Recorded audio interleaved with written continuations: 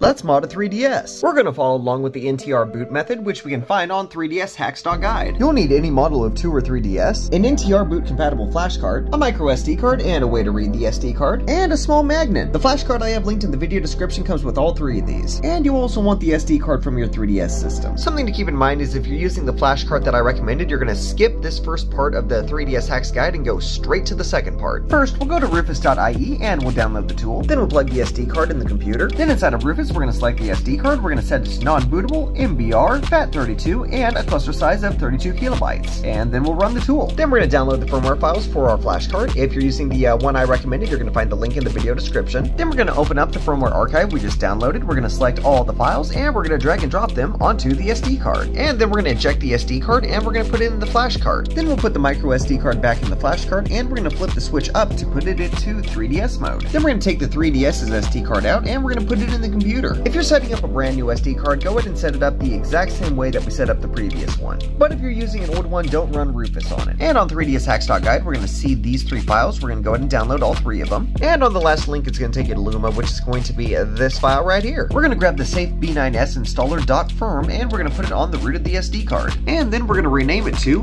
boot.firm. Then we're going to create a new folder and we're going to call it boot9strap. Then inside of the boot9strap zip we downloaded, we're going to grab these 2 files here and we're going to drag and drop them into the boot9strap folder. Now we're going to eject the SD card and we're going to put it back in the 3DS. So for this next part, we're going to take this little magnet here and we're going to find the sleep sensor on the 3DS. Now if you have an old 2DS, you have a manual switch for this, so you don't need to follow this step. And on this old 3DS XL, if I put it down right about here, it's going to find the sleep sensor, and when I remove it, it will, well, not think it's asleep anymore. So now I'm going to power down the console. I'm going to make sure the flash card is inserted in 3DS mode. So this next part's going to be tricky and it's going to take a couple attempts. We're going to hold start, select X, and we're going to move the magnet into place and then hold the power button. We're going to do all of this for a few seconds here, and after, well, a few seconds, we're going to release, and if all goes well, we're going to boot into the exploit. And just like the guide said, it did take several attempts, but I finally got it to boot in. Next, we're going to input the button combo it shows at the top there, and after this completes, we're going to press A to continue, and we're going to hold the power button to force it to shut down. Then we're going to put the 3DS's SD card back in the computer. With the 3DS's SD back in the computer, we're going to go ahead and delete the boot firm file, and then inside of the Luma 3DS zip that we downloaded, we're going to go ahead and grab all the files from there and put them on the root of the SD card. Then we'll eject the SD card and we'll put it back inside of the 3DS. At this point, we're done with the flash card, so we can set it aside. And when we power on the 3DS with the SD card back in, it's going to boot into Luma. We're going to go ahead and leave everything at their default settings, and we're going to press start to save and reboot. Next, we're going to power off the console and we're going to put the 3DS's SD card back in the computer. And on 3DS Hacks Guide, we're going to find these 2 files. We're going to go ahead and download them. We're going to copy the finalized ROM FS and we're going to put it on the root of the SD card. Then we're going to go inside of the Luma folder and we're going to go inside the payloads folder. If we don't have one, we're going to create one. And then we're going to take the X finalize helper and we're going to drag and drop it inside of the payloads folder. Now we're going to eject the SD card and we're going to put it back inside of the system. Then we're going to power on the 3DS and we're going to go to the system settings. We're going to go to other settings. We're going to go to the last option that is there and we're going to select system update. And we're going to connect the system to the internet and download the latest firmware. After the update, we're going to press the left shoulder button, D-pad down, and select at the same time to open up the Rosalina menu. We're going to go down to